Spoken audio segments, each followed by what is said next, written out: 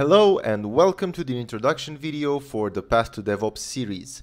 I'm Shiki, and in this video I plan to talk about this series and explain what the target audience is and what we plan to do here.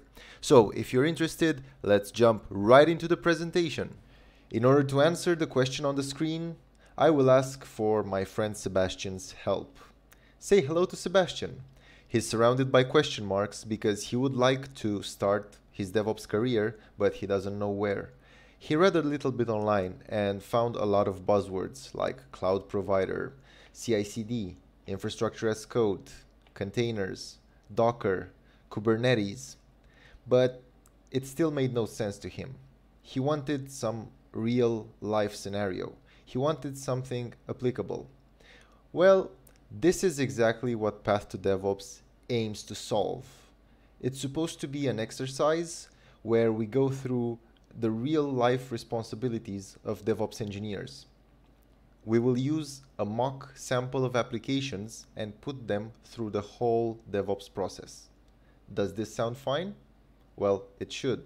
Not to mention that we will go through all of these technologies in a way that they make sense.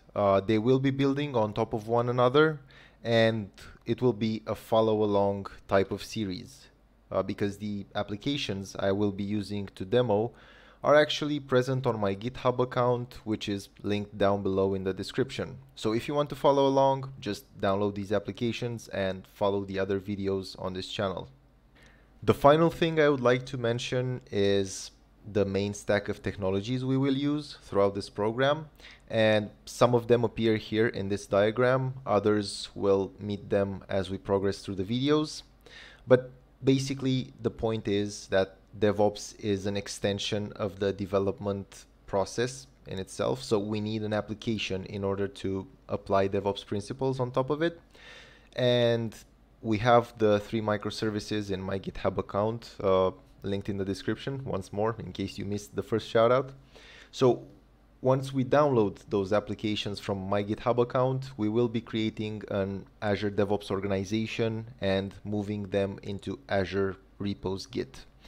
And the reason we will do that is because Azure DevOps wants to be this full software development solution, and it has a lot of free technologies we could use. So I figure it would benefit you guys to go through that platform and play with what it has to offer.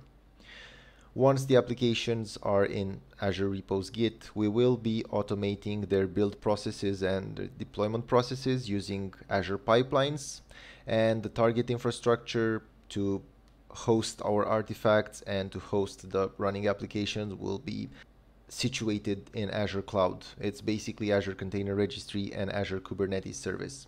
And on top of these big technologies, we also have Terraform, which will automate that infrastructure. We will use a bit of PowerShell scripting. We might use Helm for deploying to Kubernetes. It depends on how this whole series evolves organically. So if this sounds interesting to you, jump to the other videos and let's get started. Thanks a lot. Have a good one. Bye.